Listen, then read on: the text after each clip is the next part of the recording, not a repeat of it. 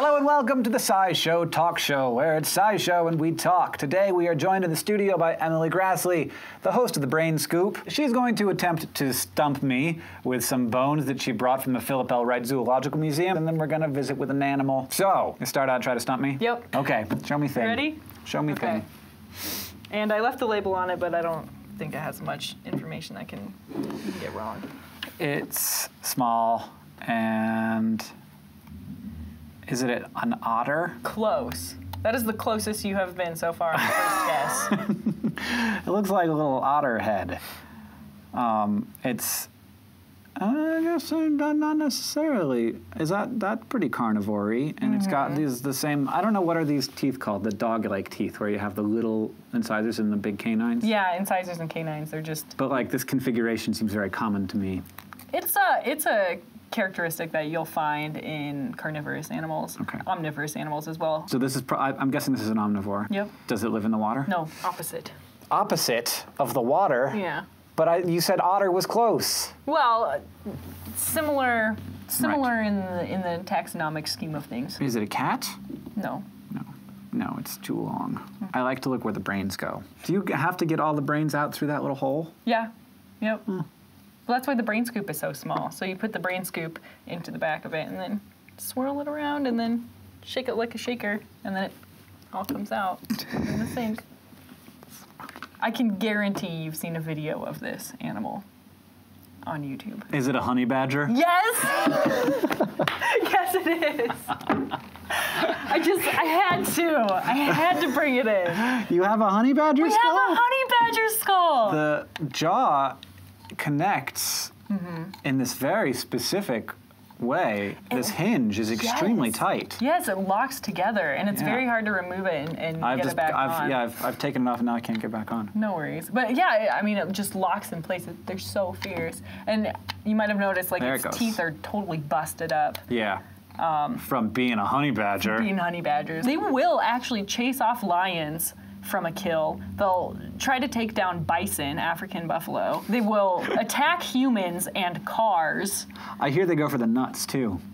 That's what I heard. That wouldn't concern me, but I would not. That's what I've heard. That honey badgers are somehow aware of our vulnerabilities. Honey badgers don't care. We don't care.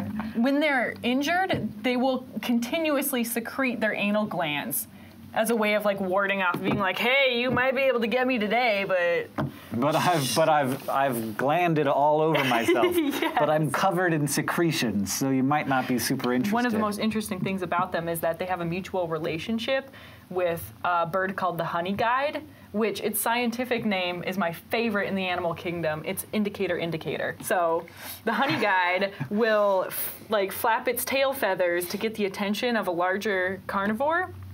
Or a larger animal, and then the animal, like the honey badger, will follow the honey guide to like a beehive that it's not strong enough to break into and get the honey. So then the honey badger will break into it. The honey guide can have the honey, and they live harmoniously to an extent. So it's a guide for a honey badger or another animal to the honey.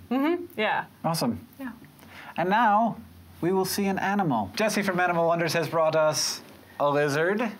This is Lokita, the Chinese water dragon. Okay, I'm glad I didn't say iguana because it's not an iguana. Not an iguana, no. No, this is as big as she's going to get, but you can see she has a pretty substantial tail. Yeah.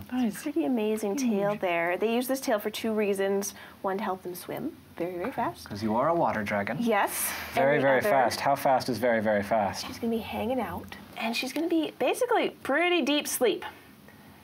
And then a bird of prey is going to fly over, and there's going to be a shadow that goes across her. And she can wake up like that, even though from a deep sleep, because she has something pretty cool. She has a parietal eye. You have an eye on your head. She does. Let me show it. What the? You see it? Yes. Yeah. White. Little spot. Just a little sensor there. That little white dot. White sensor. If you want to see what that third eye sees like, you're going to look at a light, close your eyes, and you're going to wave your hand slowly in front of your eyes, and you see that shadow. Yeah. That's what that eye sees. So it'll wake her up right away, and the first thing she's going to do is she's going to run, big long legs, toes here to grab. She's gonna run down her branch and dive off into the water. She can hold her breath for 25 minutes underwater, and that's what this tail is for. She's gonna use it to propel herself downstream or across the lake and try and get away. Wow. It's about the most amazing thing I've ever heard in my life. You have on a third eye, She does. That's incredible. but you're not afraid of it right now. Her other eyes are open. So No, she's like, Yeah, I'm aware of the she's like, situation. You are not a That's bird. your hand, dude. Duh. So it's like, what were the beginnings of eyeballs? Oh, they're Little Yeah. things, Sensors. dots that just sense. little light sensors. Yeah. Now, if she weren't able to run down and get away from that predator, she could use this tail to whip them. Oh, Wow. so that's not a folly off you tail. No, she cannot. Oh, she can lose the tail, but she cannot grow it back. And she doesn't. She can't let go of her tail. Right. It'd have to be bit off, basically.